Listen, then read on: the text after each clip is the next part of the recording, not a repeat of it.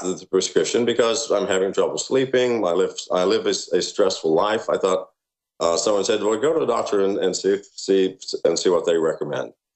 They prescribe Xanax.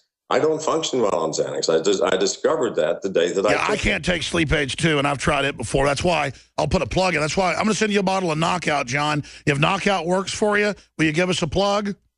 I will, absolutely. 5 bottles immediately. But Xanax is not just for sleeping. I mean, it's for basically calming a person down. But it calmed me down to the point that I couldn't even function. So it was the first day I had taken it. I had the prescription bottle issued that day. I had never taken it before. I took the required amount. I accepted a blood test. When the blood test comes out, I think that by law here in Tennessee, if it is a prescribed drug, and if you're not taking an excessive amount or amount exceeding what the doctor has prescribed, I don't think there'll be any charges.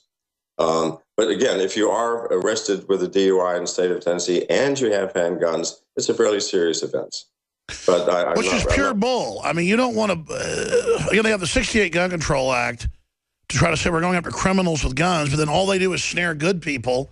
I mean, why should you get in trouble if you're on a prescribed drug and you've got a gun to protect yourself? It's just pure bull. And Obama has announced outside of law he's coming after the guns. I want to ask you about that. Now, John, we've got a 4th hour of overdrive, and a lot of stations are now picking it up. And my reporters host that hour, and that would be a little bit different. I know they have some guests lined up and things, but would you like to do 20 minutes in the next hour with my next host? I would love to, Alex. Unfortunately, I have someone else that I'm going to be talking to on. I totally understand. All right, so can you stay till 5 after so we have more time to take calls?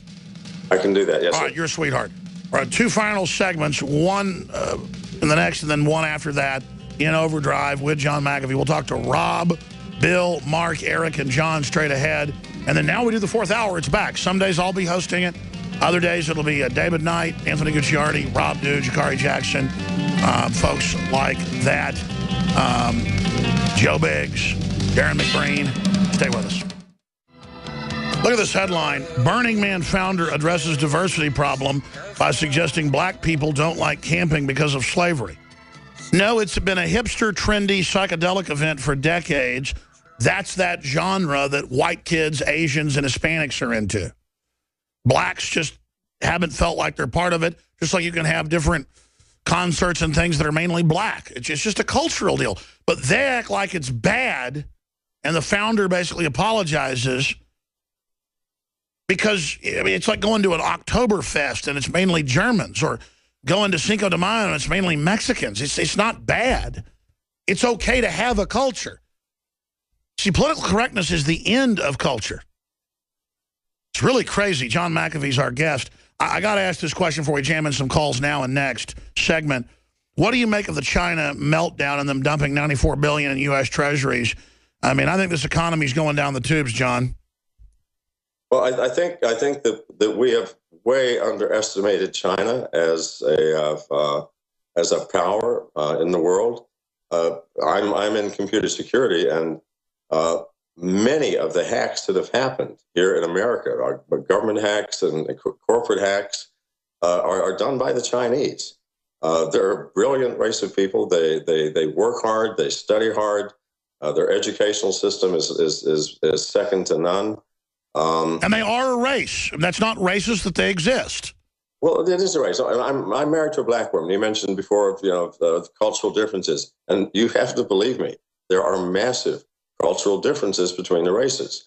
Sometimes when I speak to my wife, I have to actually translate the words that I'm saying, because culturally they don't apply to her experience as a black woman. And the same thing for me. She has to say, well, this means this, and this. I go, oh, I get it. I understand. So it's a fact of life. They're making the fact of life bad. Well, but I'm the least racist person on the planet. Well, not obviously, but I am married to a black woman. No, but that's what it comes down to, is they're making us just being different as if that's bad itself, so we'll accept their whole corporate override. Do you agree with that? Well, of course. I mean, the purpose of government is to make everybody the same.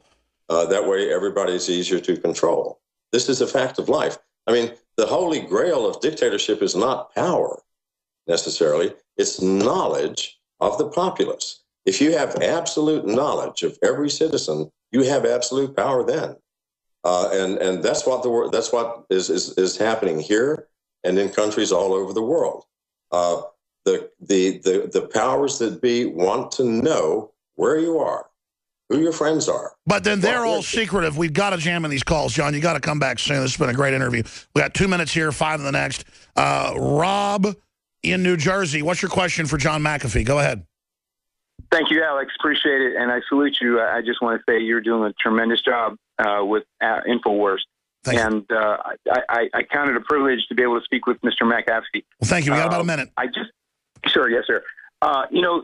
Just what you're saying about the polarization of America, concerning the RFID chip, Mr. McAfee, do you see that this RFID chip will be pushed upon all of America? And do you believe that it could possibly be part of the mark of the beast system as talked about in the book of Revelation?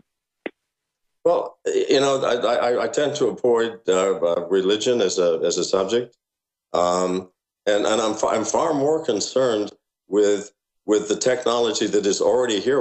We don't need a chip. If there is a devil, he'd love all this stuff. That's for sure. The technology that exists with things like the Stingray developed by Harris Corporation, which every police department in America has one. You can drive by a neighborhood and it will pick up every single conversation within a half-a-mile radius, every single one. And it can also push into your phone software that will make everything that you do, every keystroke. John, stay there. Back in 70 seconds, you can finish your point. New article in InfoWars. Liberals want the Bible banned from Amazon sales. Thank you, folks. These are totalitarians. We're in deep trouble. We got to say no to them. And they're weak and pathetic as well. Rob Dew's going to be covering it and playing the video, bleeping out the cuss words. Video, refugees that nobody will take in the Middle East throw rocks at Hungarians and shout F you as they maraud and rob vehicles. Oh, my gosh. I mean, just the trouble of the Middle East being dumped into Europe with the socialists rubbing their hands together. John McAfee, I got cut off by the break. We're taking phone calls. John in Wyoming, you're on the air with Mr. McAfee. Go ahead. Yeah, thank you, Alex. John, were you at the 2013 NRA convention in Houston? No, sir, I was not. You weren't. Well, I'm sorry you missed it. We had some interesting words there where I stood up and told all of the gun grabbers, the Bloombergs and Obamas and Schumers, fill your hand, you SOB. And, of course, I can't say those words on the air. But what I'm concerned about is even the pro-gun movement like the NRA, 4 of their members of the board of directors, J. Kenneth Blackwell, Dan Boren, James S. Gilmore III, who's running for president, and Grover Norquist, 4 of these men are members of the Council on Foreign Relations. So they're undermining our gun rights while claiming to be pro-gun. I think that's true. Here's my feeling about guns. Yeah, everybody knows I have lots of guns, and I have since I was a boy when my grandfather taught me how to hunt squirrels with a .22. I'm far more concerned with education than what people are, what people have guns. So would you call for the repeal of the 68 Gun Control Act? Pardon? Would you call for the repeal of gun laws? Well, I would certainly modify them tremendously. I think first and foremost, people should not be allowed to buy a gun if they can't load it properly. They don't know what a safety is, and they've never had one before. I mean, I think that gun safety is very necessary. No, that makes sense if they wouldn't misuse those laws. Look at how they're misapplying laws. Like a lot of prescription drugs will cause people to go crazy, but I don't think that when they sell these drugs, they can then take people's guns away because they're on prescription drugs, because it'll be misapplied. Yeah. I mean, it's an apples and oranges. I agree fully. Nevertheless, as I said, my grandfather taught me how to shoot. The very first things he taught me were, when you're climbing a fence, put your gun on the other side first, make sure the safety is on, never point the barrel at anybody. I can't believe the number of people I've seen with guns who wave their guns around, showing them to people while they're loaded. I mean, certain things. No, I agree, but because those idiots are out there doesn't mean I have to lose my rights. You agree with that? Oh, absolutely, and they shouldn't lose their rights either. Someone should just sit them down and give them a class and say, look, here's some basic rules about how you use guns. You don't ever point the barrel of a gun at anybody. Yeah, that'll tell some of these crazy cops that shoot innocent people and give good cops a bad name. Bill, you're on the air real quick from Illinois. Last caller, sorry to the others, but you'll be able to be on with Rob Dew coming up. Go ahead. Yeah, what advice do you have to kids? Do you see a future for our kids since robots and singularity and artificial intelligence is looming on the horizon? What future do you see for our kids? Well, I think that artificial intelligence is already with us, and to a very large degree, and so is robotics. I think one of the problems that I see in our current government is that they are illiterate in terms of the technology upon which this entire society is based, from our communications to our military hardware, our financial systems. Everything is based on computing and cyber science. And yet you find any congressman or any senator who can talk effectively and reasonably about any of these subjects, and you cannot. That's right. I mean, isn't the internet just a bunch of tubes? Well, yeah. So yeah, basically. So it's like not being able to read. So you go to a congressman and say, well, no, I can't read, but I have advisors that tell me what words mean. I mean, it's exactly the same thing. We have to change this world to a point where we need to understand what the foundation of our entire society is based on. That's right, McAfee16.com. John, we're out of time. Thank you for giving us the exclusive on the fact that there's been a filing for you to run for president. I hope you have a great day. We'll talk to you again soon. Rob Dew's coming up, hosting the 4th hour with your phone calls and more, and the news we haven't got.